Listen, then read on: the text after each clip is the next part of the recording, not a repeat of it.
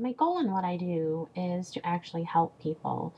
There's an awful lot of frauds and an awful lot of people out there who are in this industry that can see the desperation. They can see that either people have possibly lost their job, lost a loved one to death, or just had a breakup, and they see that desperation and they play off of it. And that's never how I work. That's not how I operate.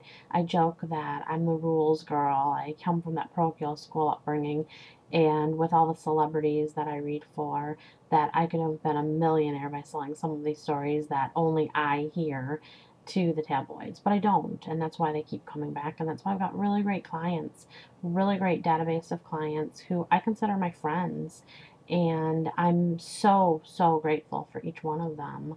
Um, I do every once in a while, I get a skeptic, and I don't really want to play the stump the psychic game. I don't really believe that the skeptics that I think that they want to believe. I think everyone sort of wants to believe that there's another side.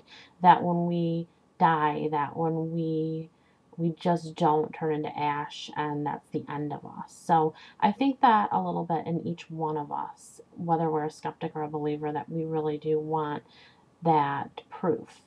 And it's not always going to be there. You don't have proof that you're breathing air, but you breathe the air anyway. So it's important to just believe. And that's something, if you saw my office video that you see that I have everywhere, is the believe sign.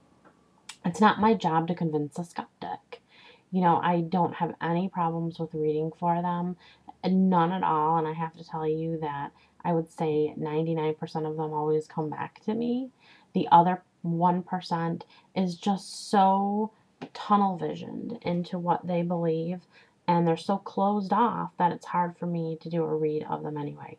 Not a mind reader. That's another huge, huge misconception with what a psychic or what a medium is. And there is also a difference between psychic and medium. A psychic is somebody who can predict the future and look at what the past was and what the now is.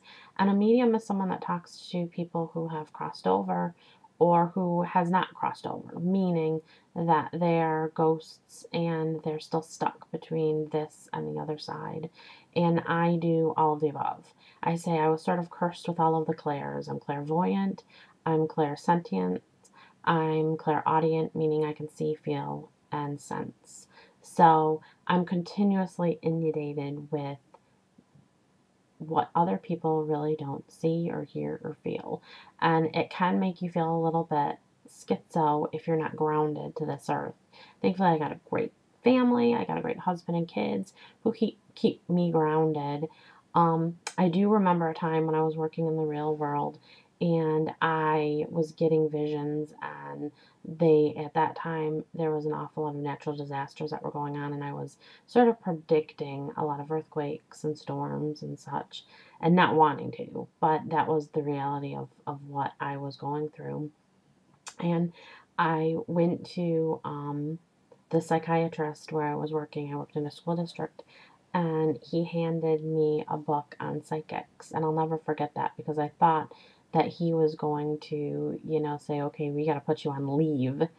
And I still sort of, said, okay, well, maybe something's wrong with me. Maybe I have a brain tumor. Maybe there's something wrong with me.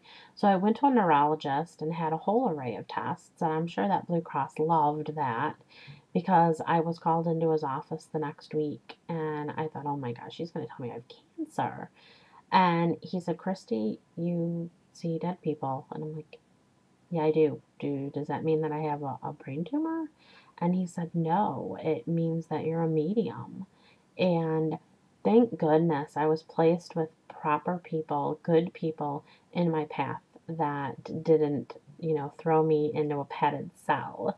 Um, After I had gotten a divorce from my first husband, I'm remarried now, but after I gotten a divorce, I went to my minister and sort of had a confessional and said that, this is what I see and I have since I was a child.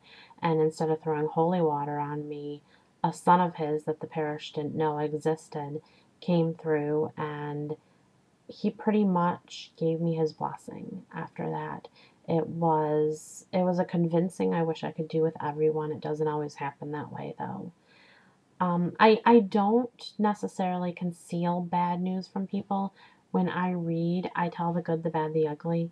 The only thing that I don't do is death dates, unless it's something that needs to be prevented. A couple weeks ago, I had a dream or a vision that one of my clients was going to get into a car accident on the way to my office.